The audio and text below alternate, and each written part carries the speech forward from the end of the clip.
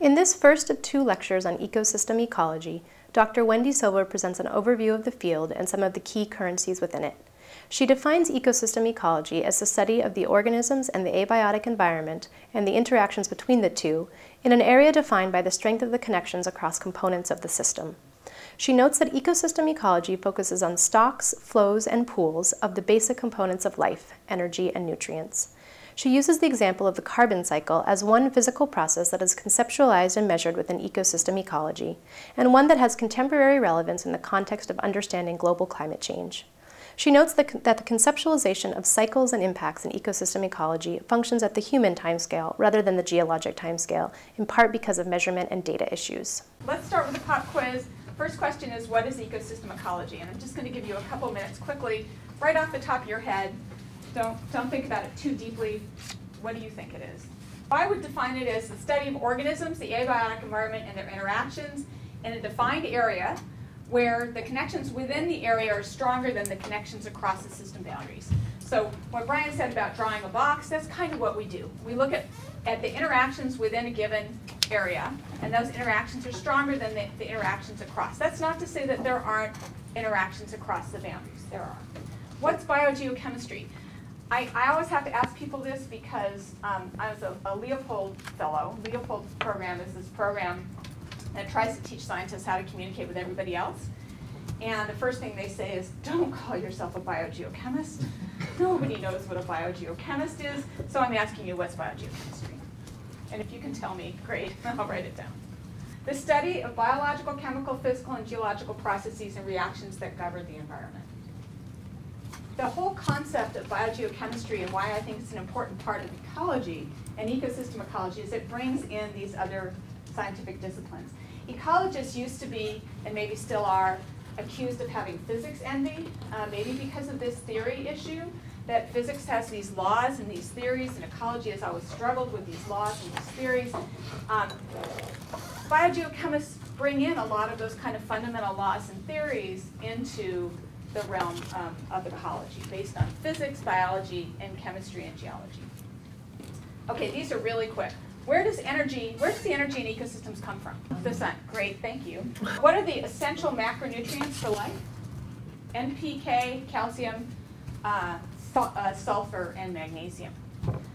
Those are the fundamental nutrients that most organisms, I would say all organisms, microbes are a little weird, but all organisms need to survive.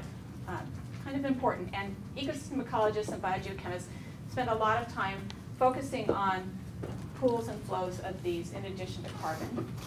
And then the last 2 questions are things that I just want you to know, and I think everybody should know. What are the 3 big greenhouse gases? CO2, nitrous oxide, methane. Water vapor is a really big greenhouse gas, but we kind of don't count it very much because the big water vapor fluxes, at least at a global scale, are pretty much driven by natural processes. Even though humans are altering the water vapor, the water vapor dynamics globally, we tend to focus on CO2, nitrous oxide, and methane. Can you give their 100-year global warming potential? How many people know what a global warming potential is? Okay, perfect. 1? Is that really 1? Okay, global warming potential is like the radiative forcing. It's how much heat it can generate relative to CO2. So how potent are these greenhouse gases relative to CO2? We do it relative to CO2 because CO2 is the biggest greenhouse gas. Nitrous oxide is 298 times more potent per molecule over 100 years than CO2. Methane is 34 times more potent. Those numbers change over time as the concentration changes in the atmosphere and the physics and the chemistry changes. But it's important to know CO2, big greenhouse gas, the one that most people focus on. Nitrous oxide also increasing dramatically, rapidly, 298 times more potent per molecule, methane 34 times more potent. From a socio-environmental perspective, there's a lot of interesting CO2 questions, but God, there's tons of nitrous oxide and methane questions, and people really need to be paying attention to those other ones as well. I want to start off just going on a little bit with definitions. So we kind of defined what ecosystem ecology is. An ecosystem is a physical construct. It's both physical and conceptual. And it describes the interactions of a set of organisms, the biota that most of the rest of ecology is focusing on as the single focus. And we look at the interactions among that biota, but also with the abiotic environment. Ecosystems can be any size, and they can occur anywhere in life. Ecosystem ecologists generally focus on large blocks of land or water. But ecosystem ecology has recently been applied to other kinds of systems like the human body, and also just the gut. People are looking at the gut ecosystem. The gut can be defined as an ecosystem with energy flows and material in there. And I guess if you were to define the gut as an ecosystem, the body would become a landscape. Landscapes are places where ecosystems interact. So where you get that exchange across an ecosystem boundary that interacts with another ecosystem type, where you've got all those other interactions going on internally. So we've got all these different systems in the body, they interact. That could be looked at as landscape. Yellowstone National Park is also a landscape, a classic landscape that's been well studied. Most ecosystem ecologists who work on land, terrestrial ecosystem ecologists, define ecosystems as a watershed. You don't have to. There are other ways of defining ecosystems, but watershed is very common. Similar kinds of features with distinct boundaries. In aquatic systems, ecosystems tend to be lakes, ponds, pools, river reaches, or similar kinds of designations in oceans. But being a terrestrial ecosystem ecologist, most of my examples come from land. The same concept should apply elsewhere. Now I'm going to draw an ecosystem. Usually I stand there and I try to be an ecosystem, but I'm realizing that it's getting harder and harder. I probably need to have all of you crawling on the ground as microbes, because microbes really rule the world. So here's our ecosystem. We'll start with a tree. And of course, the tree is more than just the above ground parts that we see. And if I were really to draw this to scale and be honest intellectually, it would look like this.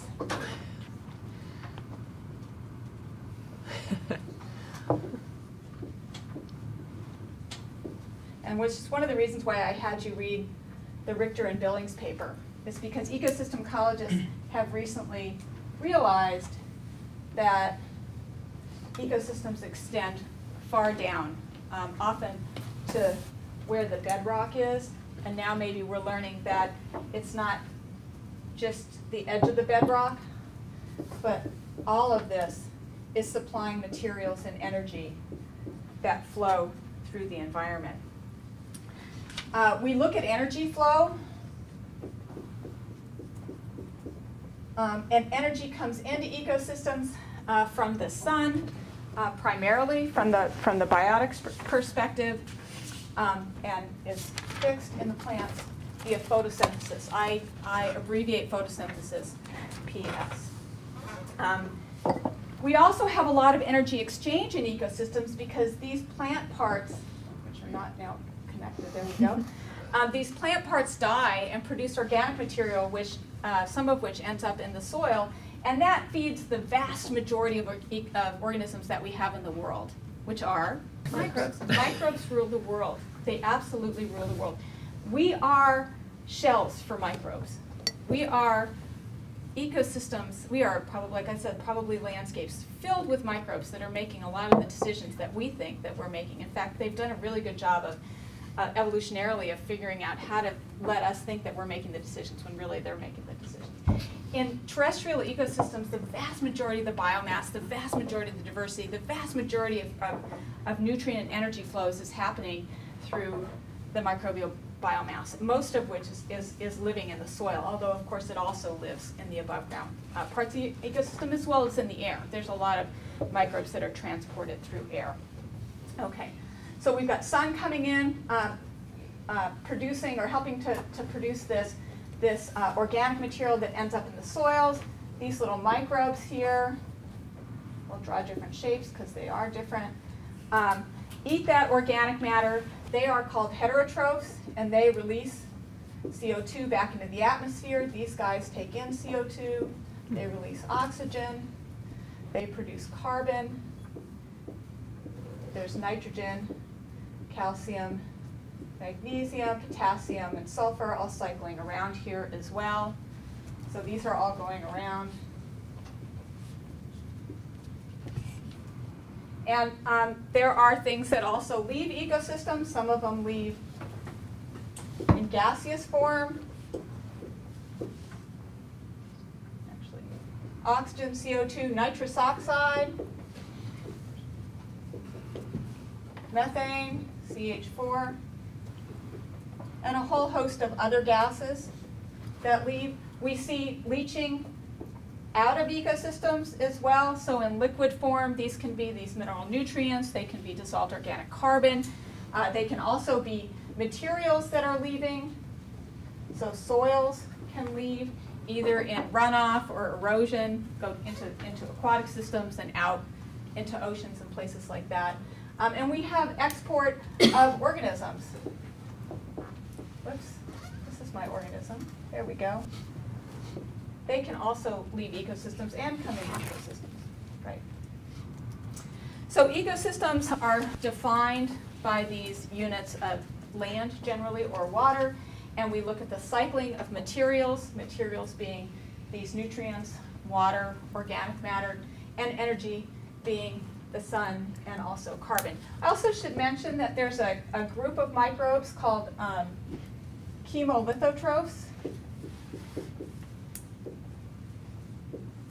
They can also use this stuff for energy. Again, the vast majority of focus has been right up here near the skin of ecosystems. But there's all of this stuff down here that probably is playing a really important role, and this is again where scale becomes important. We tend to focus on human timescales. Ecologists have a very human timescale bias. Evolutionary ecology, of course, is a bit longer, but geology also has an evolutionary geologic timescale focus. And there's probably a lot of really important dynamics that are going on here. They just don't tend to happen on a human timescale. So we've kind of ignored them. But this whole chemolithotrophic energy cycle that's going on down here does connect with what's going on the surface over long periods of time. How do we measure this stuff, or what units of measure do we use? We tend, as Brian said, tend to divide things into pools and fluxes. I would say pools and concentrations versus fluxes.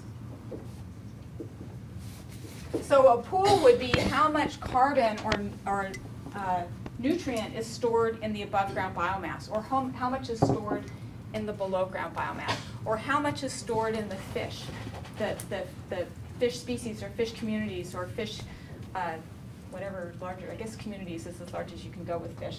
How much is stored in those organisms, right? That would be a pool. A concentration, and so pools could be how many grams per meter squared, kilograms per hectare, metric tons per hectare, so on and so forth. We also have concentrations like micromoles per milliliter of water, or in solution, micrograms per gram in soils, or in plant tissues, milligrams per kilogram, which is the same unit, which is also called parts per million. Just because you'll see those sometimes in literature, it's good to know that they're the same thing. So micrograms per gram, milligrams per kilogram, parts per million are all the same unit, percent, right? Those are concentrations.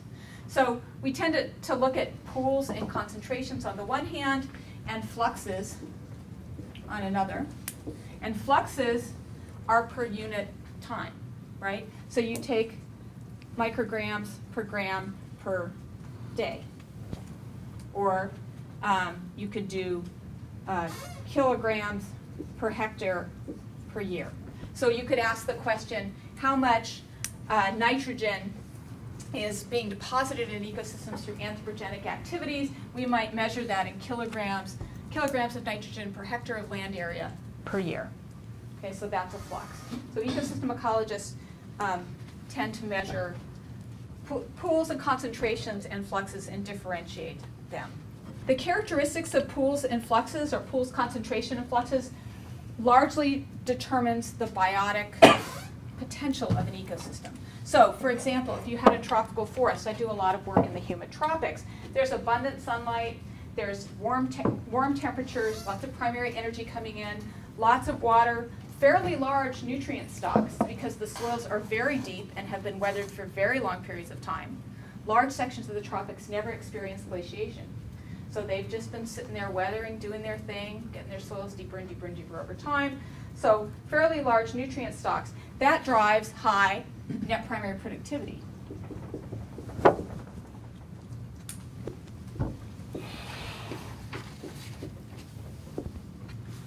Another abbreviation you'll see a lot, NPP, net primary productivity, which is the net growth rate, right? How much biomass we see growing, how many kilograms of biomass per hectare per year. Where is my flux? Kilograms per hectare per year. Okay, or metric tons per hectare per year. Contrast that tropical forest, which is one of the most productive ecosystems we have on this planet, with Arctic tundra. So in an Arctic tundra, we have a lot less sunlight, right, during the year, right? A lot less sunlight, so a lot less energy coming into that ecosystem. We also have a lot less nutrients in soils because it's cold a lot, there's a lot of permafrost, it's hard for microbes to live, there's not a lot of organic acids being produced relative to a tropical forest. That's not going to weather this substrate quite as quickly. So essentially, that tundra is growing in a much smaller pot than the tropical forest is. Tropical forest in a big pot, lots of nutrients, things are really pumping, plants grow big, plants grow fast. Tundra, much smaller pot, a lot less light, a lot less energy, things are going a lot slower. Looks really different than a tropical forest. So the pools, concentrations, and fluxes really control the structure and function of the ecosystem. All of those factors feed back then to shape what that ecosystem looks like. What are the species composition? What's the biological potential of that ecosystem? What are the potential interactions in that ecosystem? So as opposed to taking the biota-centric perspective of cascading down, and maybe this gets at the bottom-up, top-down controls, ecosystem ecologists look at the world more from, well, what's the biotic potential in that ecosystem based on the energy, the nutrients, and the rates of flow, the climate and environmental conditions that are controlling that, as well as the organisms that are there in and of themselves. Okay. Even though these two ecosystems, it's important to point, the two ecosystems do the same thing. So they're all cycling energy in the form of sunlight and carbon. They're all cycling the same set of water and nutrients, right? They have the same stuff. They have that same suite of nutrients that they're using. In fact, all plants do everything pretty much exactly the same way. And in some ways, I started out as a plant ecologist, and I thought plants were really interesting. And then I realized, wow, plants are doing everything exactly the same way. In some ways, that's a wonderful simplifying principle. They all photosynthesize. Photosynthesis is just one process. There's essentially, I mean, there's a couple of slight variations on this being C4, C3, CAM.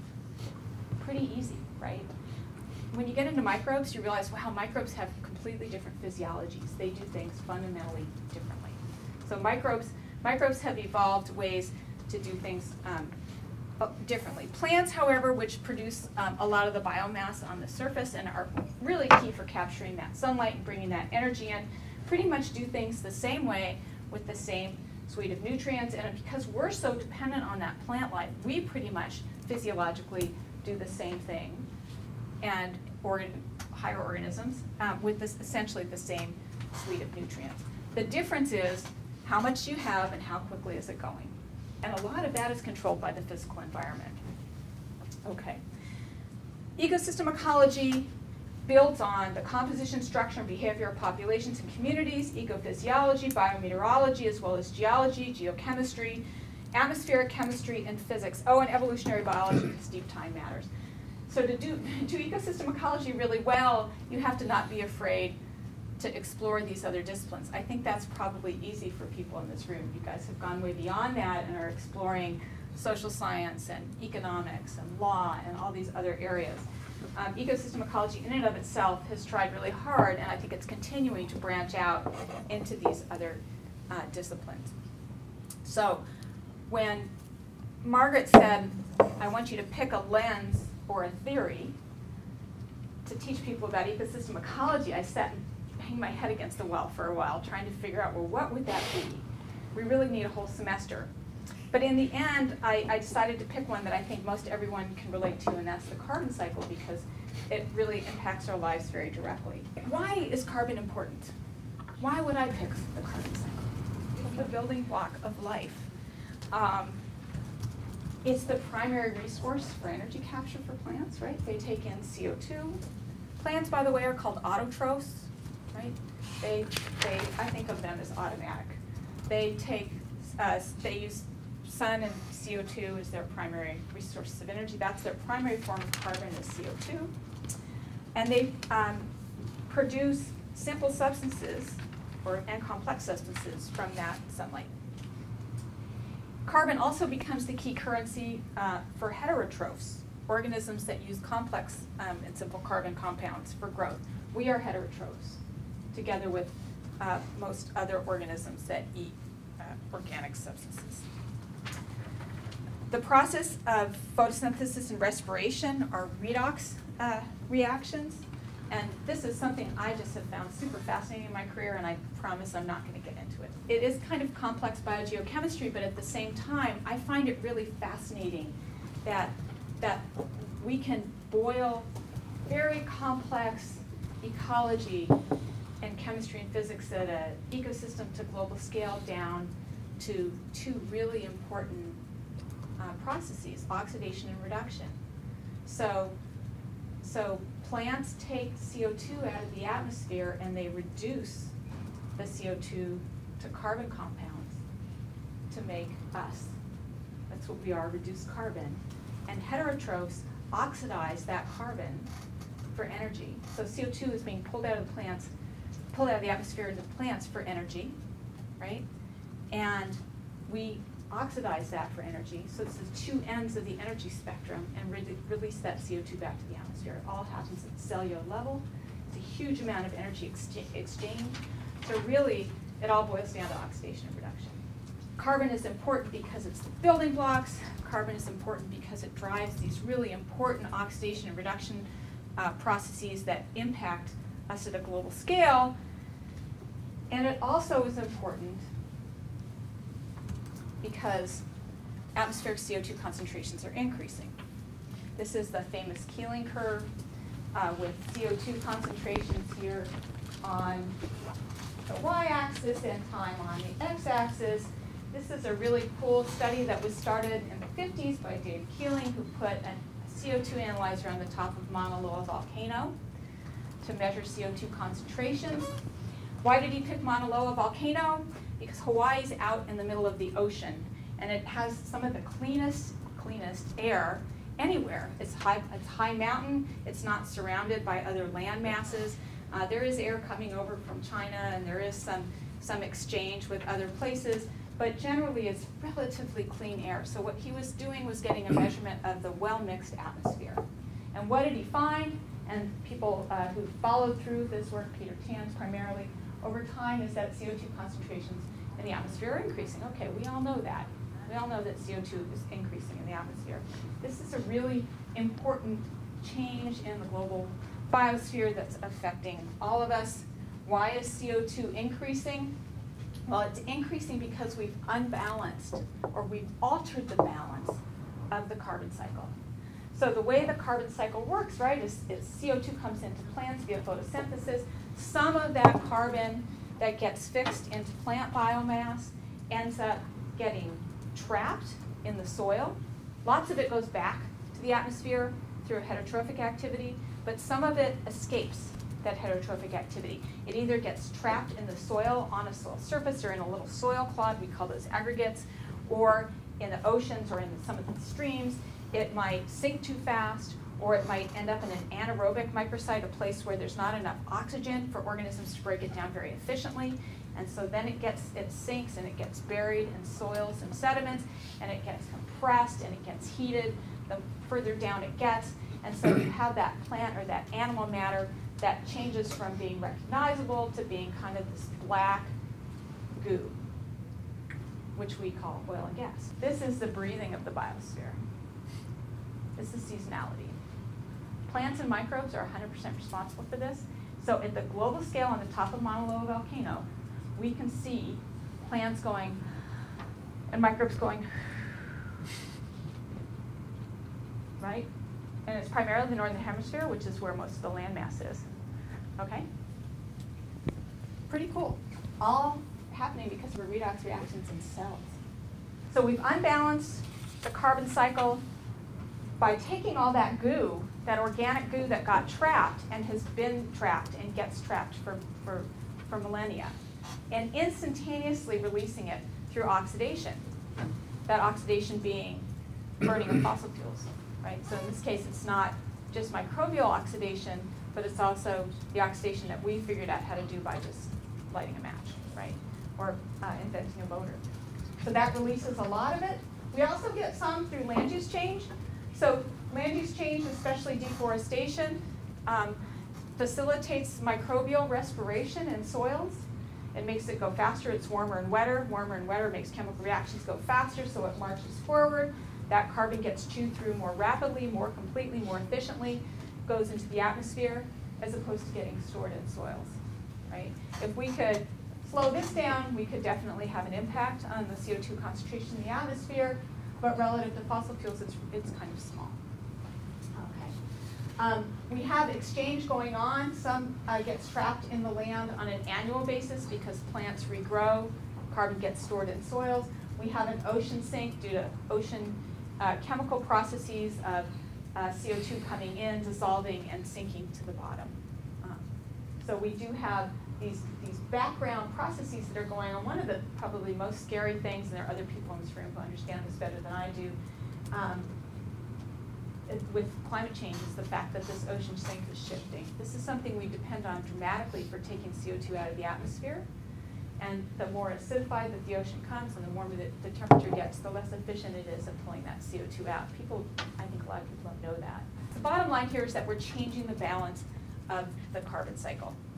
And that has, global significance. And ecosystem ecologists have a lot that I think that we can contribute to understanding this problem and, as I'll talk about tomorrow, maybe contributing solutions as well. Just to give you an example of where ecosystem ecology comes into this, there's some evidence from the literature that suggests that trees in some parts of the world are growing faster. Trees are growing faster. Here's some of that data. So this is accelerated growth rates of eastern trees. This is above ground biomass, so the stems and the leaves and the branches of the trees in metric tons per hectare, so it's pooled. And then this is time here, stand age in years. And we would expect as trees grow, especially if they were younger trees, and people know in the East, right, that a lot of the East was deforested when European settlers came, so they're still growing back. We would expect those trees to get bigger. But this purple line here shows the rate at which we would expect those trees to get bigger just based on age alone. This is where we go into the realm of modeling that Brian described. We have some data. We've now produced a model, we meaning the ecological community, not me, produced a model with some degree of confidence that suggests that this would be the rate at which trees would gain biomass with time of age. And you can see that a lot of these lines are steeper than would be expected. And one hypothesis is that these trees are growing faster because we're increasing a fundamental resource for those trees. We're increasing atmospheric CO2. So we could make up a thesis statement that atmospheric carbon dioxide concentrations through its role in photosynthesis is the dominant controller of ecosystem carbon storage. We might ask a question, what is the ecosystem response to elevated carbon dioxide? And then we could hypothesize carbon dioxide is the key resource for plant growth, and thus increased concentrations will stimulate plant growth, and greater plant growth will lead to greater overall carbon storage in the ecosystem. This would be really nice if this were the case, right? Because if plants are going to grow more in response to elevated CO2, then maybe we have a built-in, at least partial solution, right? Plants would pull more CO2 out of the atmosphere, and maybe we don't need to worry quite so much. We just need to make sure that these plants grow. How do we do that? Well, I like to first come up with a conceptual model, a conceptual framework. And there's a good conceptual framework that exists for us to do this. We could try to measure the net carbon balance of an ecosystem, net ecosystem production, NEP. And the equation that we could derive for this is that net ecosystem production equals GPP, which is gross photosynthesis, the total amount of carbon uptake by plants. And then we have to account for that carbon loss, right? Because it all doesn't stay. All that CO2 comes into the atmosphere. Well, plants themselves respire. We call that autotrophic respiration, R auto. We have to subtract that out. GPP minus R auto is NPP, net primary productive production. And then we also have to, if we're going to ecosystem scale, we have to subtract out the heterotrophic respiration. So how much carbon gets released from the rest of the ecosystem, the heterotrophs, the guys who are eating the carbon. That's already fixed. Does that make sense? So NEP is the total amount of CO2 coming in minus the CO2 that's respired by the plant and the CO2 that's respired by the heterotrophs. Well, how do you measure that? It's a challenge. Especially if we're talking about forests. How do you go out and measure that? Well, this is what we were talking about over the coffee break. One of the things that I find really exciting about ecosystem ecology is that the tools have improved dramatically over the last decade. And I really feel like we're being able now to start to deal with some of these scaling issues. It used to be that we would go out and measure, and we still do, as many trees as we can with armies of undergraduates and other people who would all stand and figure out what 1.3 meters, what they call it diameter breast height, but breast height is not breast height on everybody. So breast height for me is about nose height. So 1.3 meters above the ground, they'd measure all these trees. We would use models, allometric equations to try to take that diameter and sometimes a height measurement and turn it into biomass and figure out how much carbon is here. But of course, it took you 5 years to measure this entire stand in the ecosystem, right? And by then it's changed. So then you've got to go out and do it again. And there are whole armies of undergrads that are doing this actually all over the world, trying to get a handle on this. But if you're spending all your time and energy measuring trees in this way and trying to extrapolate from limited information, you're not going to get very far. So one of the newer techniques that's been used, and newer because it's been around for over a decade, a couple decades, I guess, is the eddy covariance technique. Eddy covariance measures the CO2 in and the CO2 out of ecosystems. This is an eddy covariance tower. And what it is, what you do is you put a tower up in a place. They work better in flat places than they do in hilly places, but we're learning how to deal with hills through, again, a lot of spatial modeling. But what you do is you put wind sensors up and down these towers that measure wind direction and speed in 3 dimensions. And you put a CO2 sensor on the top, CO2 analyzer on the top, and you take CO2 measurements along that tower as well. And so what it does is it measures the uptake, it measures the change in wind direction. So is wind going up, is air moving up or is air moving down? Or is it just going around? And you measure CO2 concentrations along that gradient. You also tend to measure water vapor because it also helps us correct for a lot of the variability in here. And you can use that information to figure out how much CO2 is getting taken up by the canopy versus how much CO2 is leaving the whole ecosystem. So it gives us carbon in versus carbon out in a given footprint. And a footprint is how far is that tower able to extrapolate out from the tower base. And again, we use physics and spatial modeling to figure out what that tower footprint is, and we combine it with field measurements by placing tracers out here in the woods. And we'll do a little release of gas, of a certain kind of gas. We'll put that up on the sensor up on the tower and figure out, okay, how much of that gas do we measure, and we'll be able to figure out what our footprint is. And of course, the footprint changes a little bit over time, but it gives us an area of land that we're measuring all the carbon in and all the carbon out. The technique is really good for getting the net carbon balance of that ecosystem. It's not good for discerning mechanisms. And so we need to get out there also and do things like a lot of what my lab does, which is try to understand, well, how much of the CO2 that's leaving is coming from autotrophic respiration in the plants versus heterotrophic respiration in the soils or other sources of heterotrophic respiration. That should be coupled with ground-based, not round-based measurements, ground-based measurements and models.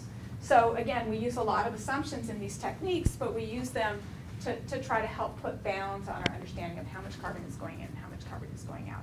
So let's assume that we can do now a pretty good job of plots of land, understanding how much carbon's coming in, how much carbon's coming out. We couple that with ground-based measurements. We get a pretty good idea of the dynamics. What does this have to do with elevated CO2?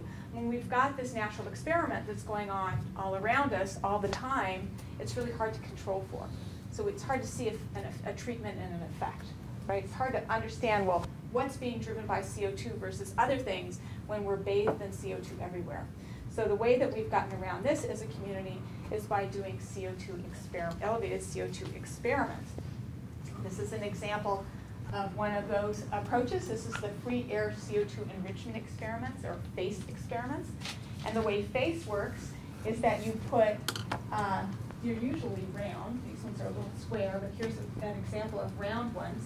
A bunch of pipes, essentially, that you array in a circle or a large square or rectangle, and you pipe CO2 through those, and that CO2 bathes the ecosystem, and you can control the concentrations of CO2.